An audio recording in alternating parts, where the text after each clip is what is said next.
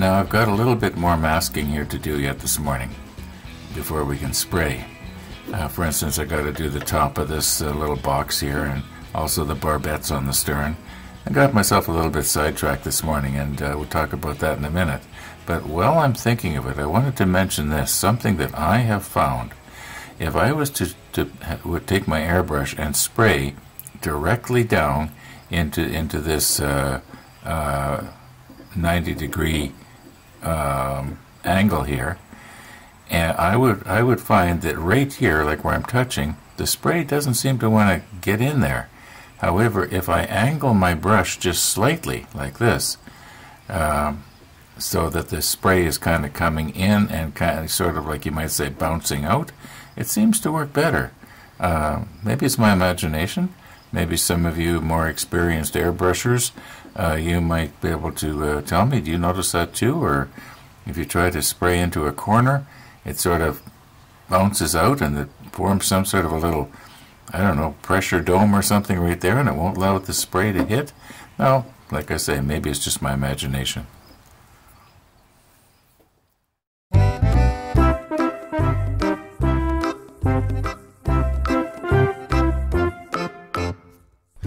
Yesterday was a beautiful day here in Winnipeg, and my neighbor was sitting out on his back patio deck, and when I saw him, we sort of started up a bit of a conversation, and I was mentioning to him that it was the first day in a long time that I had not put out carrots for the rabbits. And of course he started kidding around a little bit, and he was telling me how he had seen rabbits picketing around my side of my house there where the carrots normally are, and they were complaining. They were going to turn me in for rabbit abuse. Of course, I know he was only kidding. However, if he wasn't, I wouldn't worry about it, because I know that animals can't talk. That only happens in fables or Bible stories. You know, I cannot remember ever going to the store before and only getting one thing. Like this time it was just carrots. Usually it'll be something like carrots and at least milk or something else, but this time I got just carrots. Never done that before, but I thought, you know what, why not? Now, the store that I just came back from, it is loaded with food. It's not that I couldn't have bought something else. It's got aisle after aisle of stuff that I don't even know what it is, and then aisle after aisle of stuff that tastes good. But it's all fattening. Do I look like I need food? Maybe I should go on a carrot diet with the rabbits. I was sitting at the model table a minute ago doing what I was doing there, and I looked out the front window and I thought, my goodness, it sure got dark all of a sudden. So I'm checking the radar weather here right now, and there's a real heavy storm moving south of Winnipeg. And right now it's raining here, and as I'm speaking, I noticed my battery backup click in. Now, it was only momentary. The lights only flickered, but that's not a good sign. Maybe there's not going to be an episode today. Who knows? I do need the electricity to upload this video. Anyway, let's keep going as best we can here.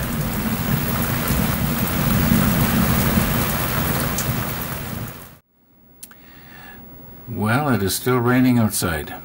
Not as hard as it was. I don't believe that I have used the Stynylrez white before. I can't remember. Okay, it says no thinning necessary. And then a little further down it tells us to spray between 20 and 30 pounds. So I'm going to go with what the manufacturer suggests, even though other people may have said thin it down a little first.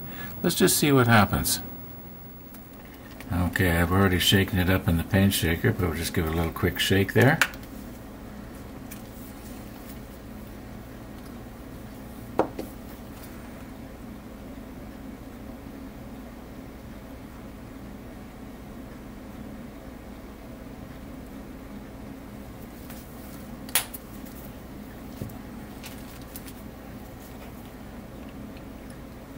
I have set the pressure to approximately, I'm guessing about 28 pounds.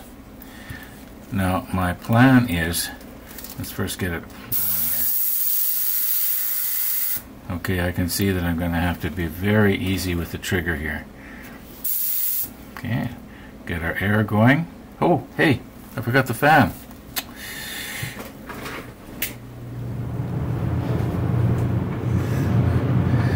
got a good memory, but it's a little short.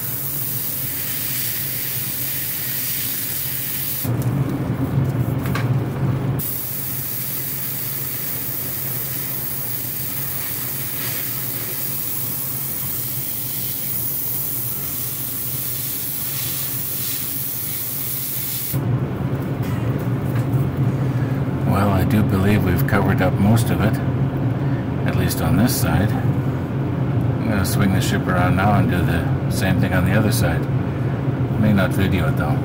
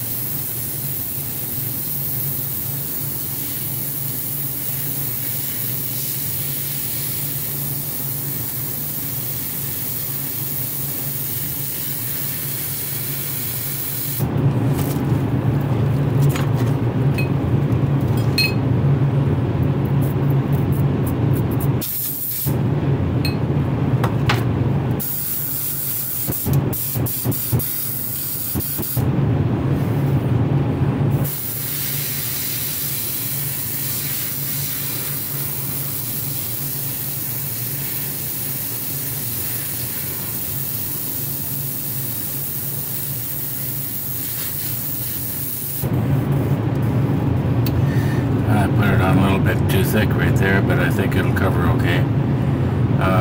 Okay, all I need to do now is just lighten that dark area because it's going to be covered with the deck tan later. Little spot here I didn't get. See if it's in there. Whoop, too thick. Well, that'll be okay, I'm sure. Guess we'll soon know. Okay.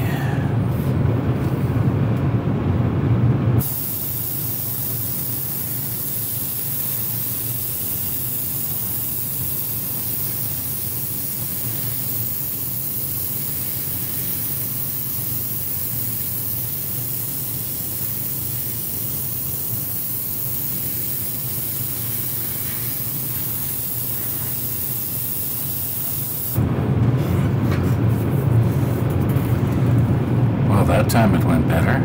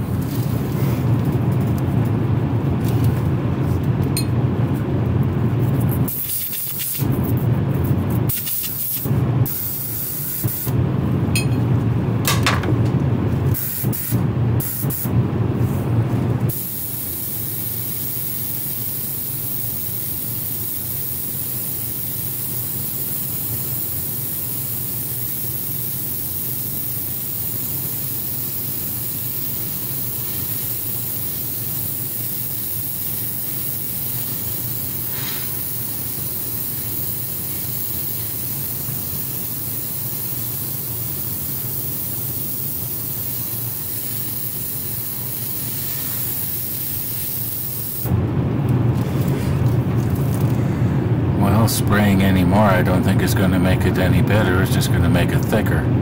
So let's sort of quit while we're ahead. Okay, I think what I'm going to do now is clean our airbrush up.